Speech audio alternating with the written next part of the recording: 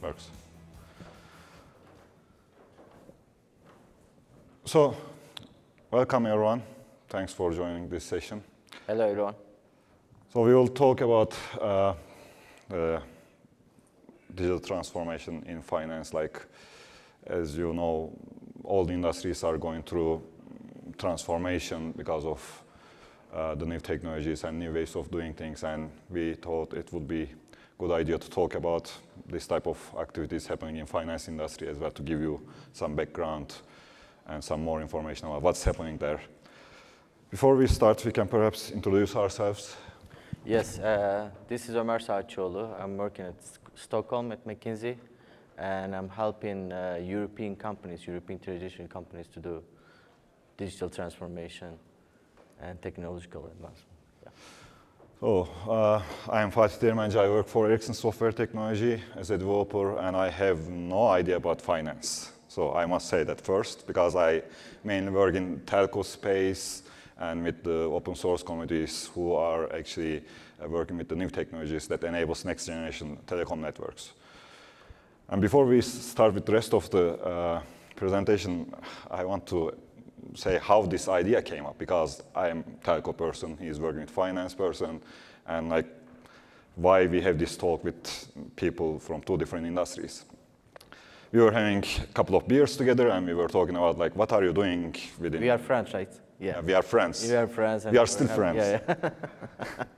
We said like, okay, I am working in telco, we are doing this type of stuff in open source, and he said, oh, we are working with banks and so on. And I said like, why are you not talking about what you are doing in open source conferences? And OpenStack Open Infrastructure Summit is coming up.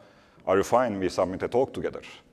And we said, yeah, let's go and submit a talk and talk about the stuff that is happening in open source communities and also happening in finance industry, in order to kind of show that there are many similarities when it comes to challenges, principles, and practices across different industries, like how they are across different open source communities. So that's how we came up with the idea to submit this talk and talk about finance industry and their challenges and the work that's happening there. So if we look at the open source communities and the technologies developed by these communities, OpenStack community, the pilot projects that take part in OpenStack Foundation, like Kata, Zul, and other projects, they develop new technologies like CNCF, like Linux Foundation networking, and so on. And all these technologies, they address certain use cases, they implement certain requirements, they solve some challenges for their end users, which could be either telco industry or finance industry or other industries. And in order for these technologies to really provide what end users are after, these communities need to work together. Because these days, everyone puts everything on top of each other. They put Kubernetes on top of OpenStack, and then they put OpenStack on Kubernetes, and then they put SDN controllers. So everything needs to come together one way or the other to solve certain problems. And this can't happen without close collaboration between these communities. Like OpenStack community coming together with CNCF community, Linux Foundation networking communities talking with OpenStack community to find solutions to common problems and work together like a big community. And all these communities, they develop these technologies in different ways. Of course, we might all want to have one way to do things, but it is not logical and it's not beneficial because all the communities have their own needs. And this results in differences in the tools they use. Like if you are a developer, if you are working with OpenStack, you go to OpenDev, get it, and you send a patch there. Your patch gets reviewed, your patch gets tested, and finally submitted. If you look at CNCF community, the projects hosted by CNCF work on GitHub, and they have their own CI/CD solutions. But in the end, no matter what communities are using, we all need to work together and find ways to collaborate effectively. And again, going back to the actual topic of this talk, we need to share with each other across these communities. And even more than that, we perhaps should try to reuse what each of these communities are developing. I am working in Linux Foundation networking projects. I am a contributor to the OpenFE project, and that is an integration project. And that is our biggest challenge, because as an integration project, we take all these different technologies and create different infrastructure solutions by composing these different components. And in order for us to be successful with this, we need to have some alignment across all these communities. I'm not talking about the tooling, because you might be using Zool, we might be using Jenkins, but in the end, we should be able to construct delivery pipelines across all these different communities so we can pull those components into our community and compose them and test them and provide feedback to OpenStack community like an end user. In order to achieve that, we need to talk with each other, we need to go to each other's conferences, we need to work with each other on our environments to solve the problems and also reuse things. And all these communities and all the new technologies that have been developed by the communities, the open technologies, like such as cloud virtualization, infrastructure as a service, cloud native, and the methodologies that help us achieve developing these technologies resulted in big advances in all industries. Everything is disrupted. Overnight, a small startup can come up with really cool service solving many big problems. They don't need to have like thousands of people. They don't need to be located in a certain geographic location. They can just go, bring one service up, and they can hit every player in the same industry. And this actually is beneficial because with what those companies are doing and how those companies are using new technologies and adapting to new ways of doing things, we can all learn from each other. And this helps us to change how we are doing things in different industries like telecom. Since I am a telecom person, in telecom, this 5G is already happening. There is a booth downstairs. You can go and see the 5G radios and so on. So that is built based on open infrastructure using Airship, using open source technologies. And if you look at transportation, there is work happening there to change how transportation is done. And finally, which is the topic of this talk, is the finance industry. And Ömer will talk more about what's happening there, but I'm sure you signed up some services that lets you open bank account in a minute rather than days. So that type of stuff, changing everything, and that is happening with the help of open technologies and open way of working, like 4 opens. In order to ensure what is happening and what we are doing is viable and sustainable long term and help all these industries, we need to collaborate across industries as well. In the beginning, I said the collaboration is going on across communities. And the next, or a similar thing needs to start happening with different industries, between different industries, which might be happening already, but it might need to happen more perhaps to ensure whatever is done in open source communities can help solve problems for more end users. And in order for us to do that, we need to first listen from the people who are working in these different industries to talk about their challenges, what are they doing to address those challenges, what kind of work they are doing to transform those industries digitally. So Ömer will talk about those parts now, giving you more information about what is happening in finance industry. Thank you very much for introduction and for a good presentation. Yes, I would like to start with some. I would like to start to support your introduction actually, and talk a little bit more about with my own words about different industries and how different industries are emerging into one type of technology stack. I mean, before 20, 30 years ago, banking industry has COBOL, telecom industry has Erlang, and even the programming languages were different. But right now we are in a state that all these technologies are start to be used by every kind of industry that you could imagine. And the catalyst for this are the startups, actually. The startups are coming to the industry and shows that they can do much better with the new technologies, with the open technologies, compared to the other companies. So we saw this disruption in telecom, in IPTV media with Netflix, in transportation, and of course, the finance, we will see that. So So in this sense, Europe market for the finance is having two different challenges. One is the new startups. There are like hundreds of startups emerging from European capitals, and 3 of them are already EU-wide right now: Revolut, Monzo, and N26, and they are providing all their operations without any physical store, physical branch, including KYC, know your customer. And thanks to the EU-wide single market policy, they can operate in all European countries with a single license.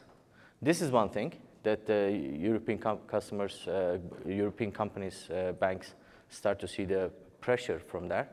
And also the single market policy is also opens up a new competition actually for the traditional banks in different countries. Mostly the banks in northern countries are better at digital transformation, and they have already done this transformation a long time ago, like 4 or 5 years ago. And the southern European banks start to see the competition, or start to understand that they need to reinvent themselves to stay relevant. And we see that in the early adopters, that young professionals and students university students already start to use this fintech company services, because they don't take anything. They don't charge anything for any transaction, for owning a bank account. Owning a bank account takes like a couple of minutes. It's like hassle-free and much leaner operation. So about the company, the customer that we were working with to do the digital transformation, it's a traditional company that has been in operation for centuries, for a couple of centuries. And the IT department consists of silos, like we could see in the traditional IT companies in 2000s, which is like centuries ago for us, right? And the business flow is formulated as one way. So whenever it needs to do a fix or something like this, it's always like needs to find the business flow needs to find the exception to fix that problem. And there are also some ongoing efforts on Agile transformation, but this transformation created some kind of hybrid workflows. For example, the business division is creating the user stories based on the business requirements, and then they signed off together with the testing division, and then it goes to the development division. So the developers are still at the end of the value stream here. Technology part is a little bit better, actually. So there are ongoing efforts on DevOps tools, but they are limited and local. And there are some big bang projects, like there was this rewrite of a specific service that is very critical of their operation, and it has been like 2 years of project, and they didn't have any delivery in this 2 years of period. So it's like a big bang delivery. TeamFS, Microsoft TeamFS is used for task management, VCS, and the computing power is solely based on on-prem and Windows servers. So this is kind of the summary of the European market and the customer itself. Now, what is really digital transformation, right? I mean, when you are thinking about digital transformation, we can start with a very quick example, actually. For example, this. So you take an analog signal, and then you hammer it on top a little bit, and then you come, you squeeze it a little bit down here, and then hammer it a bit more, and then it becomes a square, and then you bring this digital transformation, right? I can give you a pro tip about this. It's better to squeeze in the wave between your legs, actually, so that it doesn't jump on your face when you're hammering, okay?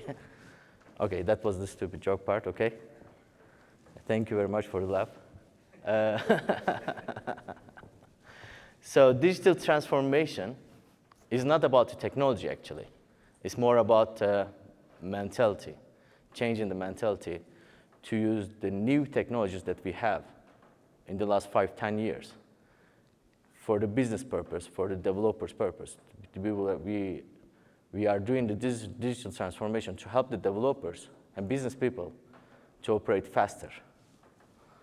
So in this sense, actually, we started a pilot project, and we gathered like 15 developers, testers, 5 business people, product owner, business developer, and such. And then we created this cross-functional Agile team, Scrum team. And we worked on 4 different sections, actually, to have a digital transformation project. And of course, we had a goal. We had a goal to build a feature, a new digital feature for the bank. So these are organization, automation, method, and legacy. I will start to talk about this one by one. Sorry. Oops, another joke. So here. Okay. Sorry. This one. Okay, here. Scrum teams. We created Scrum teams. We established all these Scrum ceremonies, like sprint planning, retrospective, daily stand-ups, and stuff, to create the first layer for the developers, first contract, let's say, for developers and business people to talk to each other. And of course, it started with a Calgu card. I mean, first, people don't know the purpose of these ceremonies, but we just follow it. But within time, with the coaching and within time, it actually helps the developers and business people to understand this, to understand the purpose of these ceremonies. And the Scrum Master is quite critical here in this transformation, because we are having a lot of analog people still in the organization. And we need to protect our digital people, digital team. So Scrum Master actually is doing a really good job. A good Scrum Master is actually doing a really good job in this one to help to defend the digital team, or like Scrum team, to the rest of the organization. We were blessed that we had a really good Scrum Master, actually, and he was doing a tremendous job on this from the client side. And the next one is more about automation. So automation is also important in our journey, in our digital transformation journey, because we need to make sure that we have fail fast and move fast type of mentality. And automation is a critical part here, right? We need to be able to deliver fast and deploy it fast to be able to see the result. So this is a typical CI/CD pipeline that you can see in every major technology companies. The developers start with their local machine. They push it to source control. From source control, it goes to the build and test servers. Build server is building it. The test server runs the test. And if everything goes nice, we put it on the build repository. And from build repository, it ends up in the dev environment. We had to do it till dev environment because we have some limitations in the bank, the IT environment. So we had test environment and the production environment, but we couldn't do the deployment to these 2 environments. And we used TeamFS because they were already having the technology, the tools, everything. So it's not a tooling problem. It's more about the usage, right? And we make sure that this pipeline is used by the developers every day, every day with their commit to the main branch. Yeah. The next one is, if it's not more important than organization, I think it's way more important than automation. Using the modern development practices. Having nice tools and everything doesn't solve your problem. You need to use these tools. And to be able to use these tools, you need to know certain techniques. And to start with is the TDD, the test-driven development. You start with the failed test cases, you write failed test cases, and then you write the implementation to pass your test cases, and you reiterate again, refactor and reiterate again. And the other one is to have a sane version control. We also established Git flow. That's also one of the ceremony that you start with to create a cargo cult. And then after that, when people start to understand the purpose of branching and having different user stories in different branches, you can start to graduate from this Git flow. But TDD is very critical. Yeah, and we did all the pull requests rigorously, reviewed them so that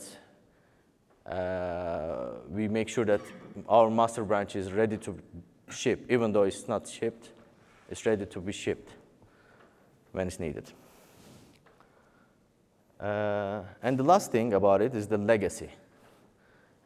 Every one of us wants to start a new project and wants to write solely our own code. We don't want to read other developers' code, but this is a myth. I mean, this is a unicorn. We cannot redo it. So we had a lot of legacy code as well in our repository. So what we did, we started with the encapsulating the dependencies and create dependency injections so that our external libraries or backend APIs doesn't interfere with our test cases. I will explain a bit more. So we create this mock libraries that mocks the interfaces as far as we see it. The same for external libraries or backend APIs or any other functionality that still important for us, but it is out of our scope. And we put this unit tests. We created unit tests to test this to test the interfaces, and we put them in the pipeline to be run in every commit change, so that when we see that there is a change in the code that we are out of scope, we can spot it on the failed test case, and we can fix it either by talking with that department or fixing our own interfaces. This also helped us actually to write concise function-based unit test cases for our own source code, because we didn't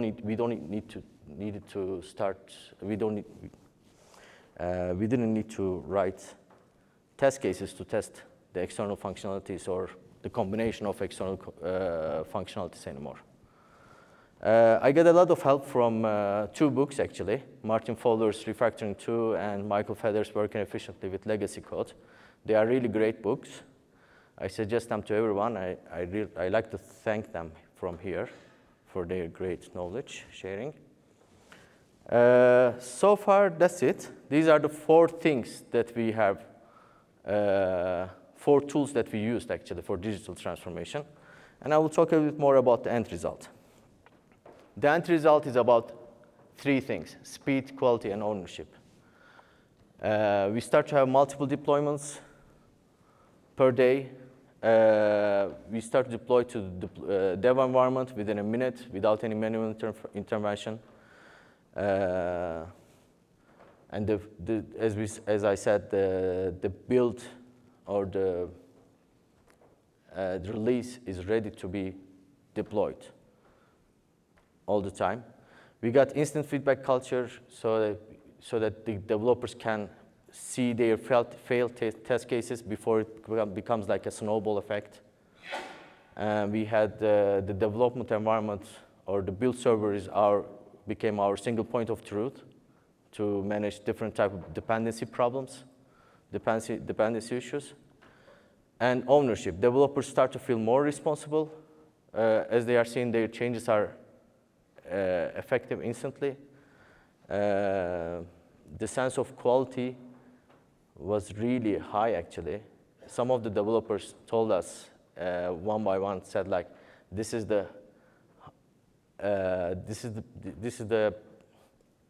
highest ownership for the quality that they could see as a project in that country. Yeah, and the business developers actually get along with the developers. I mean, it's very normal, but that was really nice end result. So all of these results actually are about improving the developers' experience and business people experience on their work actually. It's not about revenue and stuff. It's more about developers and business people. But of course, it affects the company revenue, of course. So what's next? We are still early, of course. I mean, we are not early. We did quite big transformations, but we are still behind on some of things like test coverage because of the legacy code. We need to change the legacy code organically to have unit tested, to be able to test it nicely, so that we can have zero-touch deployments. And single-touch deployments, single-click deployments also are kind of one of the targets actually that we would like to do before zero-touch. Expanding the usage of monitoring tools like Dynatrace and stuff. Ensure the test environment, test data are set up and support automated testing. We still have problems with the test data. And the last thing is actually what is this conference is all about is the cloud, right? Our customer is actually quite concerned about security perspective of the cloud, even the private cloud. But I saw a lot of good presentations here in this conference, and I think I will bring some of them to the clients and try to motivate them to move to that, to try that journey as well. So that's it. That's it from me. Any questions I would like to answer? You would like to answer? Yes? Can you use the mic? Microphone over there.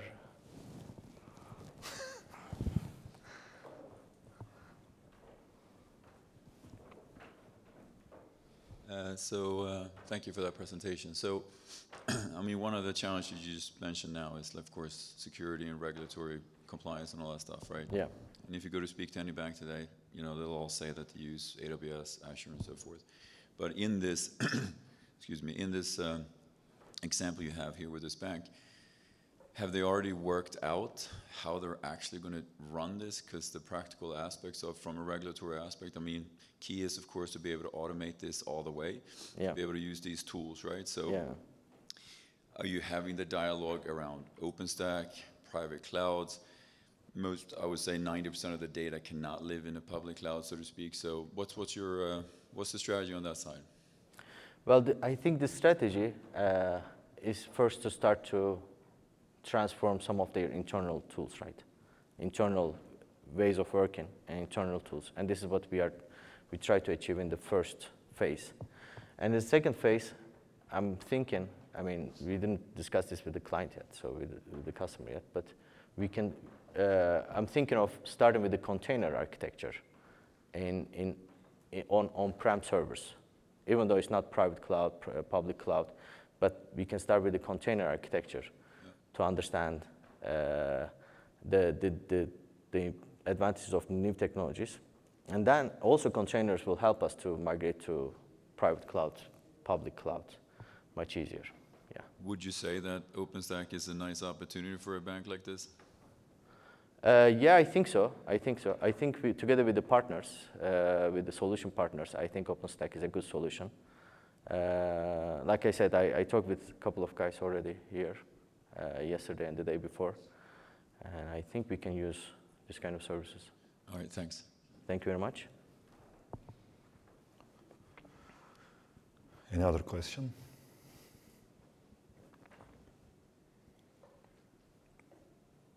So, we're done that. Yes. Thank you very much, everyone. Thanks a lot. We appreciate that you're coming.